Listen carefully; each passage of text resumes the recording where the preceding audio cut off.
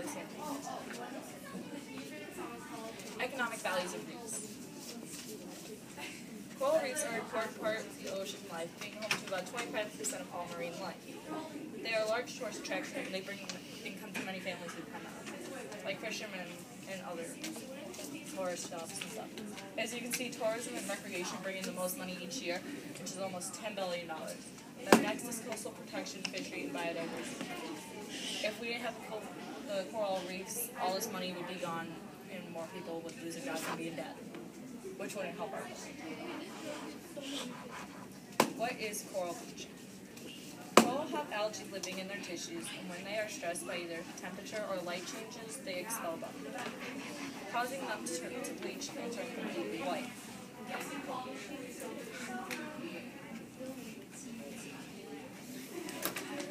Since coral and algae depend on each other to survive, coral has now lost their food source. And now they've lost nutrition, so they're going to be more weaker and more open for diseases to strike. This is also causing half the coral population to die after bleaching. It's a big issue. Since global warming has been rising temperature in the atmosphere, it's also making ocean temperatures rise. This is causing a lot of coral bleach more than what's supposed to. It's the main reason for bleaching. A huge bleaching event occurred in 2005 in the Caribbean, causing half the coral population to bleach, and most of them died. And more bleaching events have occurred in the Caribbean since then, getting larger and larger. This is a big issue because, as you can see, the islands who depend on tourists to come and see the coral have now lost a lot of income. Like these little islands right here, who are in the severe bleaching area, most of the coral there are now dead. Now fish and wildlife have no home or protection either because the coral are gone. How to stop it? My proposal is that we need to stop carbon dioxide emissions into the atmosphere because that's the main reason why corals are bleaching.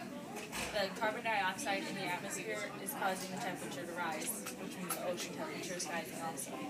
We can't completely stop carbon dioxide emissions because carbon dioxide is a natural substance that has to be in the atmosphere, but we do need to limit it to make sure a good amount is safe. In order to stop it, we can't stop factories and cars from producing it, but we can make laws to limit it. And also we can have more people drive electric cars instead of gas powered. So that way there's less stress on the coral when the temperatures rise, no bleaching. Even though bleaching is a natural amount for corals, for low tides, that's something you can't stop. But the amount that we're experiencing right now is a natural, and we need to figure out a solution to stop it. And this is our solution. More info on coral bleaching is at these websites where I got most of my ideas from. And also you can figure out ways to donate money to places that are helping save the corals from bleaching and putting them under environment.